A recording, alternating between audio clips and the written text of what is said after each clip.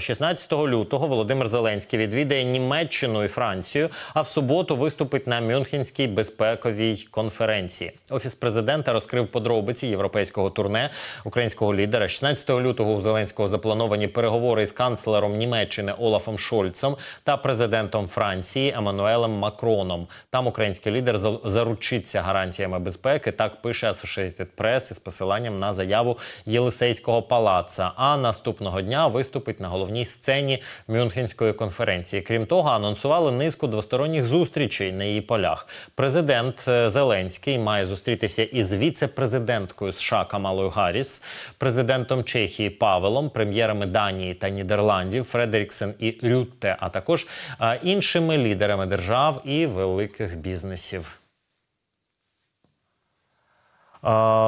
Безпекові угоди можуть бути підписані. У Німеччині підтвердили, що Зеленський і Шольц мають буквально сьогодні вже підписати ось цю безпекову угоду.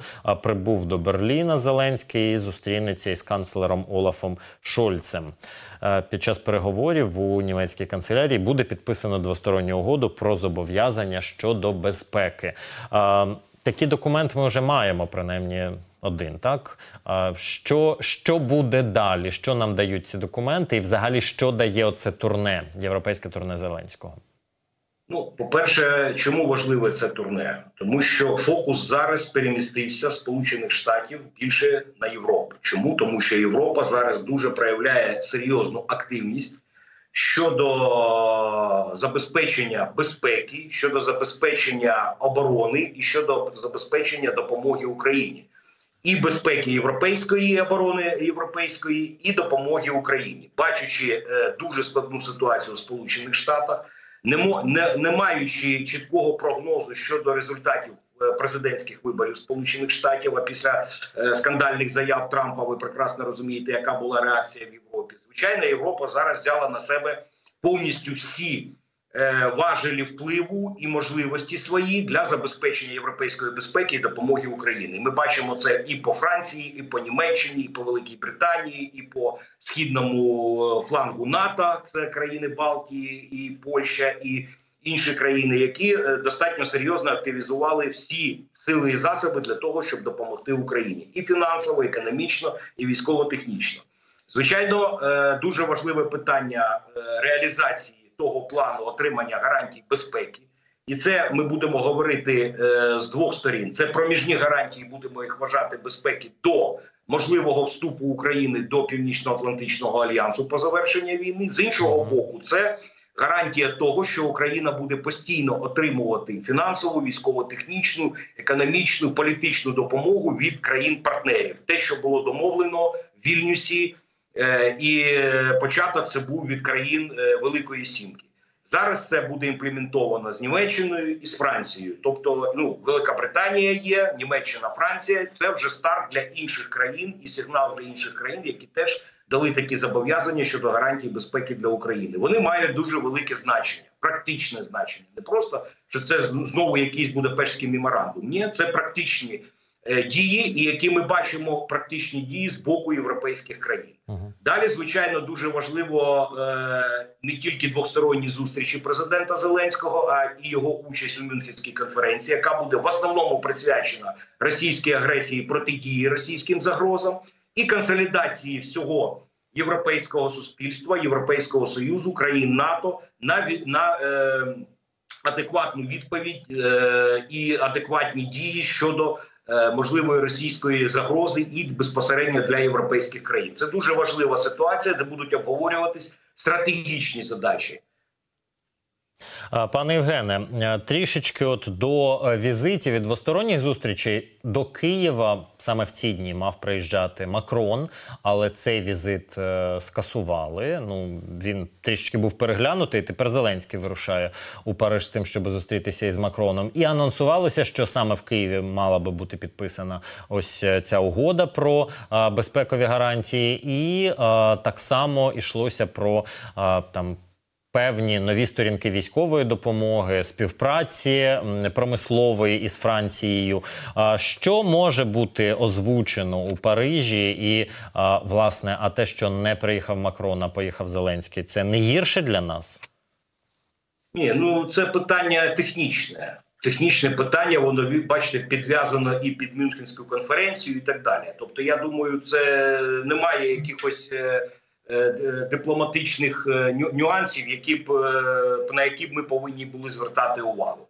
Що стосується військово-технічної допомоги, посилення економічної допомоги, посилення безпекових всіх аспектів, які стосуються України, це є предмет двосторонніх перемовин між Україною, Німеччиною, Францією і анонсованими тими зустрічами із віце-президенткою Сполучених Штатів, із президентом Чехії, з прем'єрами Данії і Нідерландів і так далі. Тобто це все входить в одну єдину систему активізації європейської допомоги, європейської безпеково-оборонної допомоги для України і безпосередня реакція самої Європи на можливі загрози і виклики з боку Російської Федерації. Ми ж не говоримо тільки про питання воєнної компоненти можливої загрози. В першу чергу це загрози, кіберзагрози гібридні загрози для Європи. Це політичні загрози, коли Російська Федерація активно працює з крайні правими, крайні лівими рухами в Європі, і які можуть спричинити дестабілізацію в Європейському Союзі і так далі. Оці загрози, плюс посилення контррозвідувального захисту Європейського Союзу, країн Європейського континенту, це дуже має велике значення, яке теж буде обговорюватися в рамках єдиної стратегії протидії російській агресії і російським загрозам. Пане Євгене, ну так, ви зараз назвали теми, які можуть обговорюватися в рамках конференції, але ці загрози, вони існують, можливо, безвідносно до Росії, можливо, вона використовує певні тренди, які є вже у світі, у тій же Франції, але Макрону, припустимо, урядувалося неспокійно, рух жовтих жилетів, страйки були абсолютно реаліями французького життя цих років останніх, і, звісно, мабуть, якось підтримувати подібні речі, розпалювати їх Росія може, і ви на це певною мірою натякаєте, коли кажете, що от радикальні сили Росія намагається в політичному спектрі різних країн підтримувати. Але от, за таких умов від Франції тієї ж, на що ми розраховуємо? Чи Франція була би здатна, більше грошей витратити? От більше грошей їх же треба звідкись взяти із бюджету. А як тут профспілки? А як от всі ті, хто виходять і так без кінця на протести, як би таке сприйняли? Чи ми сприяння і допомоги в іншому чомусь маємо чекати від Франції, не знаю, у спільному виробництві, у якихось промислових лобі, врешті-решт, от і Німеччина. Так, з Німеччиною буде підписаний цей договір, але буквально цими днями заява керівника Rheinmetall компанії про те, що конкретно ця компанія і німецькі потужності виробництва не здатні забезпечити українські потреби у великокаліберних снарядах для артилерії. Треба інші теж в інших країнах. І ось маємо. На що нам розраховувати? Так, якраз про це йде й мова. Про консолідовану позицію всіх європейських країн, які будуть в кооперації задіяні в цих процесах. Збільшення виготовлення озброєння, військової техніки, боєприпасів і так далі. Правильно Rheinmetall говорить про те, що вони не можуть самі забезпечити це величезна корпорація оборонно-промислова, величезна, одна з найбільших в Європі, але одна вона не може витягнути. Є концерни дуже потужні в Франції, Dassault і інші. Є концерни в... Пане Євгене, а можна я додам отут про Rheinmetall? За оцінкою їхнього директора, Україні потрібно на рік близько 2 мільйонів снарядів, а він заявляє, директор, що зараз для Німеччини їм необхідно для дооснащення Бундесверу буде теж багато виробляти, і вони планують в найближчі 5 років вийти на рівень 700 тисяч снарядів на рік. Тобто нам треба 2 мільйони, а Rheinmetall всього і для Німеччини, і для інших потреб буде виробляти 700 тисяч на рік. Про це ми і говоримо, що потрібна кооперація всіх оборонно-промислових підприємств і концернів Європи, Німеччини, Італії, Франції, Великої Британії. В кооперації можливо і забезпечити внутрішнє споживання, яке потрібно дійсно для армій європейських, і для допомоги Україні. Якщо дійсно по одинці, наприклад, Рейнметал буде працювати в 4 зміни, а, наприклад, концерн Дасо не буде працювати, чи ще якісь концерни потужні, італійські чи інші, тоді ми, звичайно, можемо говорити про те, що толку не буде. А якщо буде консолідована, скооперована позиція, плюс дуже важливе питання двостороннього спільного виробництва, про що всі говорили, з Україною безпосередньо, у нас є можливості, у нас є потужності для цього. Це треба тільки терміново робити всі практичні дії для того, щоб це запрацювало. Тільки консолідована позиція може призвести до практичного результату. Пане Євгене, а ця консолідована позиція, вона виробляється на якому рівні?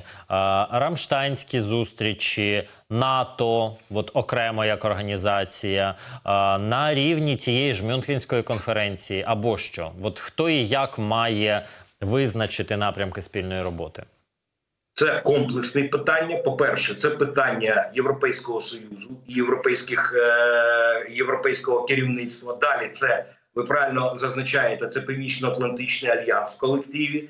Це питання, яке стосується того ж Рамштайну, тих країн, які входять безпосередньо до групи країн, які допомагають Україні, і на двосторонніх стосунках між цими країнами. Тобто це комплексні заходи, які мають різні напрямки, різні вектори, але мають єдину мету. Від керівництва Європейського Союзу до двосторонніх стосунків між країнами і домовленостями між двома країнами. Пане Євгене, кілька слів я хотів би попросити вас акцентувати увагу, в чому значення Мюнхенської конференції як події.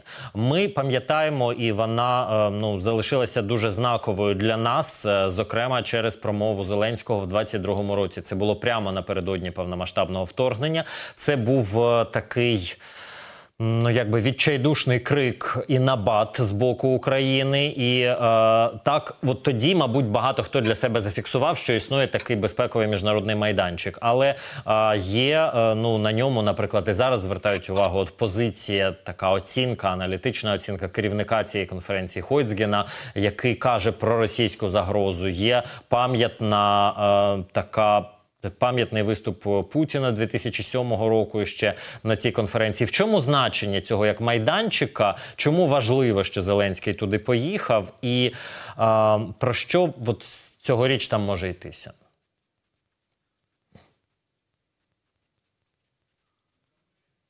Пане Євгене?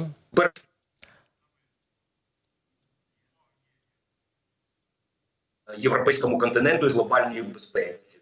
Це номер питання, яке буде розложено на сегменти, буде обговорено і, можливо, випрацьовані спільні стратегії протидії цьому.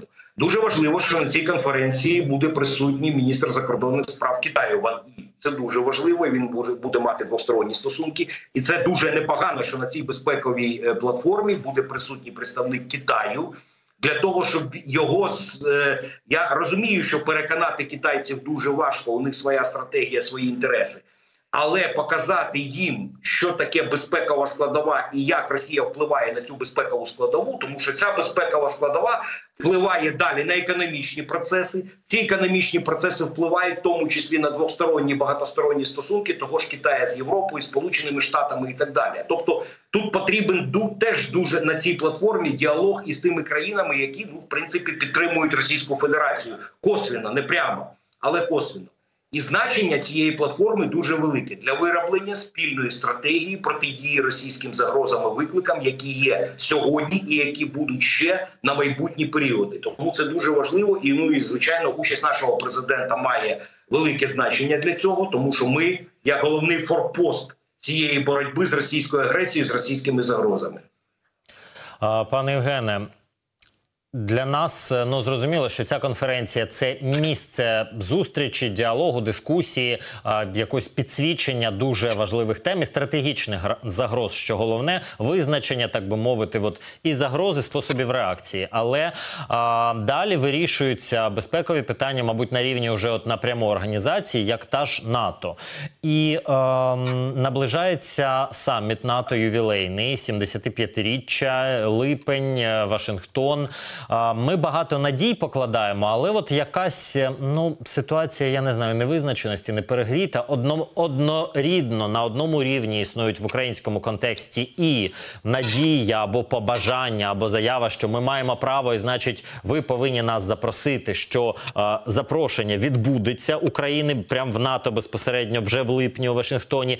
І з іншого боку існує і прагматична оцінка українських діячів, але і в принципі прагматична оцінка західних діячів. Британський посол, який каже, що навряд відбудеться це запрошення. Представник Держдепу Сайзек цьогоріч не очікується запрошення України в НАТО. Чого нам чекати від цього саміту і як це буде сформульовано? Ну, тому що потім якось це ж треба пояснювати президенту і українським виборцям та українським військовим, чи досягли, чи не досягли, чи це здобуток політичний, чи це погана оцінка і нас тримають за дверима? Зараз прогнозувати дуже важко, ще є час, дійсно є різні точки зору. Може бути питання політичного запрошення, те, що дійсно двері НАТО для України відкриті, але після закінчення війни, і всі на це наголошують, що зараз неможливе питання приєднання України до НАТО, поки йде активна фаза бойових дій на території України. Ідеальний варіант отримання самої головної гарантії безпеки для України – членство в Північно-Атлантичному альянсі, коли Україна відновить свій суверенітет і територіальну цілісність. Да, це найбільш приємлемий варіант, який нам буде гарантувати нормальний сталий розвиток, нормальну стратегічну концепцію нашого існування на подальші 20, 30, 40 років. Принаймні, хоча б так. Але реально сказати, що буде на Вашингтонському саміті, мені дуже важко. І зараз, мабуть, я думаю, мало хто з експертів точно може визначити.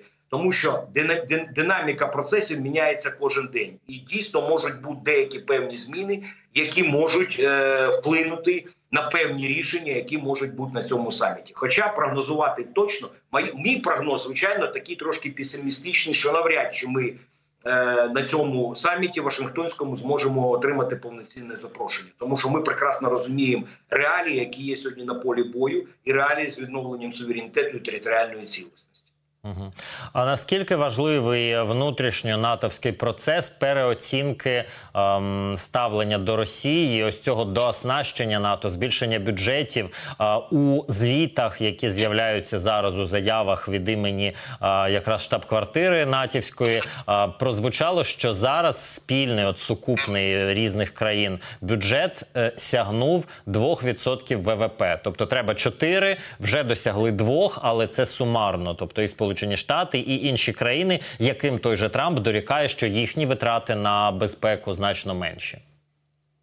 Ця активізація стала дуже серйозна. І це, до речі, відповідь на російську агресію проти України і загрози проти Північно-Атлантичного альянсу європейських країн. І, звичайно, цей процес буде розвиватися, і цей процес буде активізуватися. І ми це бачимо. Фактично, тут є повна консолідована позиція всіх країн-членів НАТО, окрім єдиної країни Угорщини, яка, давайте м'яко скажемо, балансує в цій ситуації і з одного боку підтримує наративи Кремля, які є, і їхні забаганки, а з іншого боку, звичайно, торгується по певних своїх інтересах, які вони своїми ж діями накопили в тому ж Європейському Союзі. В принципі, загальна повна консолідована позиція країн-членів НАТО, вона відповідає сьогоденню, вона відповідає всім загрозам і викликам, які сьогодні є в глобальному просторі і безпосередньо на європейському континенті. І дійсно це питання буде активізовуватись з кожним днем, з кожним місяцем і з кожним роком. І буде посилюватися оборонна, безпекова складова, інформаційна складова і так далі, яка буде стосуватися відповіді на всі загрози і виклики, які сьогодні є. До речі, це ж не тільки Росія, да? А це загрози і виклики на всі дестабілізуючі фактори, які сьогодні є в світі. Притом ця географія фактично охопила всі континенти. Латинську Америку, Африку, Близький Схід, Азію. Пане Євгене, можна точково, буквально дуже-дуже коротка відповідь, а арифметичне збільшення витрат на оборону, свої безпекові бюджети, коли збільшують країни, це вже зміцнює НАТО чи зміцнення це щось інше? От коли стало там на 1,5...